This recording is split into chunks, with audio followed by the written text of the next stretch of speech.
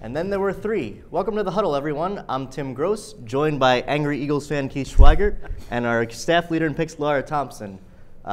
Three teams in the LL League left in the District 3 playoffs. We're going to talk about all three games. We've got Hempfield at Central Dauphin, we've got Susquehanna Township at Manheim Central, and Solanco at Bishop McDevitt. Let's start in Quad A with Hempfield at Central Dauphin. Hempfield getting over the hump. They've lost in the quarterfinals twice, but they're into the semifinals this round. Do you think that's going to carry them further? Yeah, I mean, it could. There is something to be said for momentum. Unfortunately, the reward for getting to this stage is the top seed in the bracket. And you know, Central Dauphin, what can you say? They're living up to their billing. You know, they're going for their third district championship. They seem to have been on a mission since they lost to Wilson in last year's final. And I don't have a good feeling about it for Hempfield. On paper, you look at the stats, they match up pretty well, but I think Central Dauphin, you know, probably has an advantage in strength of schedule. They've played two Section 1 teams that beat Hempfield and beat them both. And really what Hempfield does best is run the ball, and that's what Central Dauphin is best at stopping on defense. So I like the Rams here. I'm gonna take Central Dauphin. Well, you know, wideout Will Blair, quarterback Sam Kramer, they're very, very good at their jobs. But I tend to agree with Keith is that, you know, Central Dauphin just, I think, has a little bit more oomph in most areas of the game. So I will stick with them as well. I agree with you guys. I think it was a little cathartic for Hempfield to get over that hump in the quarterfinals, and I think Central Dauphin, like Keith said, is on that mission to get to the final again and win another district title. So I think they're going to have the advantage. And in a AAA semifinal, we've got Susquehanna Township at Manheim Central. Manheim Central blew out East Pennsboro last week. So, you know, what do you think you're going to see this week?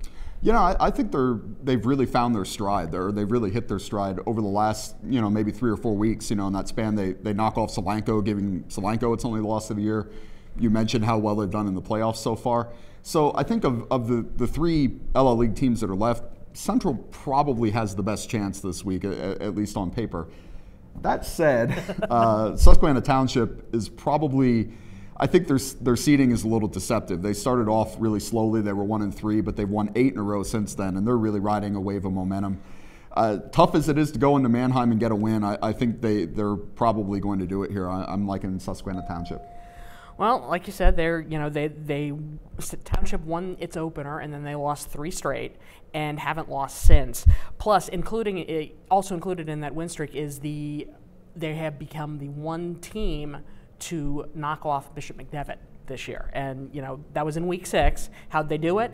They did it with completely balanced football. You know, they ran well, they threw well, and they beat McDevitt on both sides of the ball. But as you said, it looks really, really even on paper. And yeah, part of me hates to pick against easy for me to say, Manheim Central. But I think I will agree with you this week and take East Pennsboro.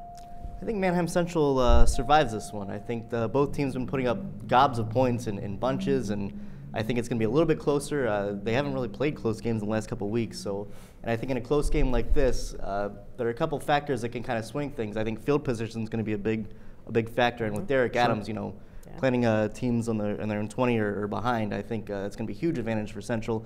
Plus, if the game comes down to a couple points late, and you know you got a kicker at the quality of Derek Adams, I think that can be the difference for them. So I think Central keeps it. If they can keep it close, I think they got a shot to win it. And finally, Solanco Bishop McDevitt. Obviously, McDevitt has been the team to knock off a bunch of LL teams the last couple of years. They took down Cocalico in the final last year. They've taken down Manheim Central a couple times in the last couple of years. You know, LS, Lancaster Catholic. Whenever there's an LL team on a roll, it seems like they end up running to the Crusaders, and that's where their season ends. So do you think Solanco has enough to overcome that? Yeah, like you said, McDevitt is like the destroyer of Lancaster Lebanon League dreams in the district playoffs. And I was looking up that right now they've won 22 straight district playoff games. 10 of those have come against LL League competition. So they're just this giant colossus, you know, sitting there waiting for whoever comes out of the LL League in districts. And I think there is a formula here that Solanco could use to win the game. I'm not saying it's impossible if they can run their offense, which is an offense I don't think McDevitt has a whole lot of experience with. Right. if they can chew up clock and not fall behind, keep it close because they're not really built to come back, they can win.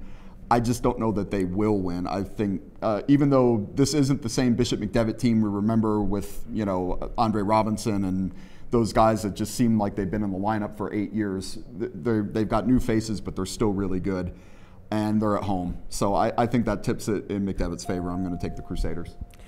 Well, what do we know? We know that Solanco is going to do what it always does. You know, Noah McCardle rushed for 15 times last week. He had a career-high 217 yards. And the Mules racked up just, I think, one shy. They had 499 on the ground last week. But can they continue their momentum? And we know that they're going to be coming out all kinds of fired up for this game. But it's McDevitt, so I have to pick them as well. I think the farther you get into the playoffs, it's harder and harder to win with a one-dimensional offense. You know, Solanco has a ton of options when they run the option. They do a lot of different things offensively, but it's still very run-heavy. I just think they need another kind of element to keep the McDevitt defense off its game and, you know, kind of spread things out a little bit. Tony Cox actually brought his players to the final last year between McDevitt and Cocalico just to give them a sense of what playing in that environment was like. It was in Hershey Park Stadium, but, you know, going to McDevitt's going to be a challenge. And I think maybe Solanco they've shown that they have a couple wrinkles in their offense, a couple trick plays, a couple different looks that they can give defenses. But is it going to be enough to really throw off the McDevitt defense? I don't think so. I think McDevitt can hold on and, like Keith said, become that Colossus nightmare the LL teams are so used to seeing. So those are our picks. Thank you for tuning in. Have a wonderful Thanksgiving weekend, and be sure to check out all our coverage on LancasterOnline.com.